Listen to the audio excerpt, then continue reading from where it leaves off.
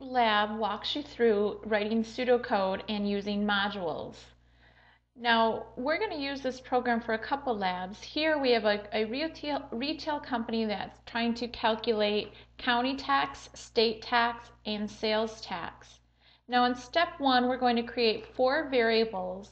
These 4 variables are going to be declared at the beginning and are going to store total sales, which is needed in order to calculate our state tax and our county tax. So here you're going to complete these steps where we declare all 4. Now, because we're dealing with decimals, these will be the real data types, and then we're going to create county tax, and this stores the county tax, so you'll write that as the purpose. State tax, and then we have one that's going to store those 2 together, and that's going to be called total tax. Now in step 2, we're going to declare the modules that we're going to use in this program. Now the first one is input data, and that's going to allow us to take in the variable that is needed, which is total sales. And in step 3, we're going to write the whole pseudocode.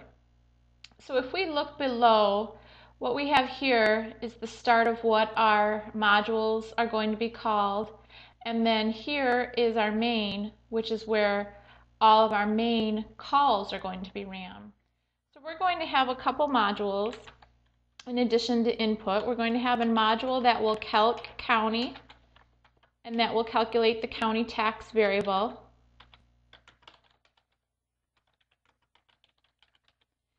As 2% of the total sales, and then we'll have a module that will be called calc state to calculate the state tax, another module that will calculate the total, and then we'll have a module that will display our information. Now we on this module can call it output or print data or print tax. I think here we'll call it print tax. And that's all that we need to, these 5 modules will handle that. So here we'll declare our variables. So we're going to just take those from step 1, so we have our 5 variables. And then here is where we're going to continue our calls. Now you'll notice that we have 1 call already for input data. So this call here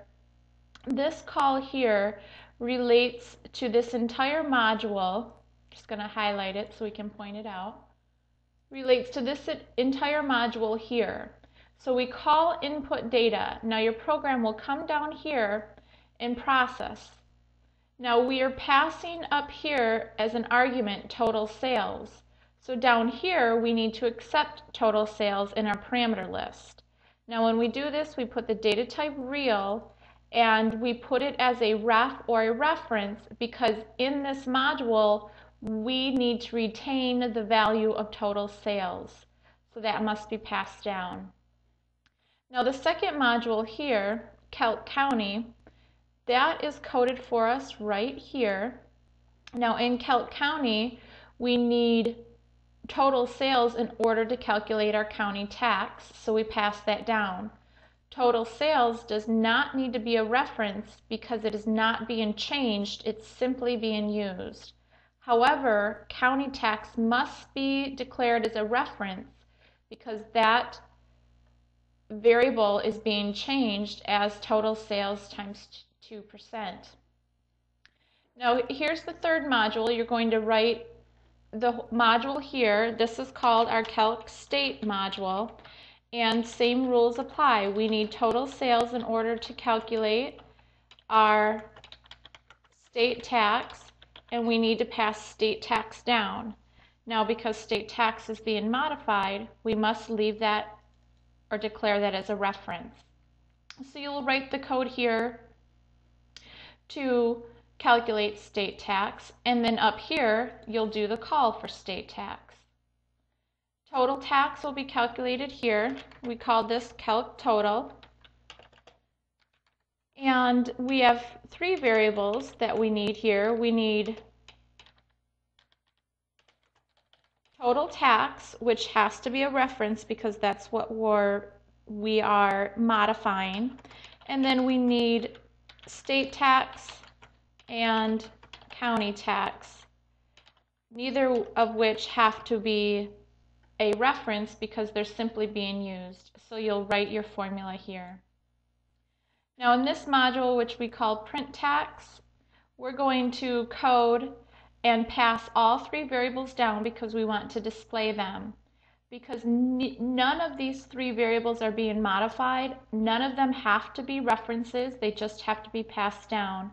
And you'll write your call for that up here in main.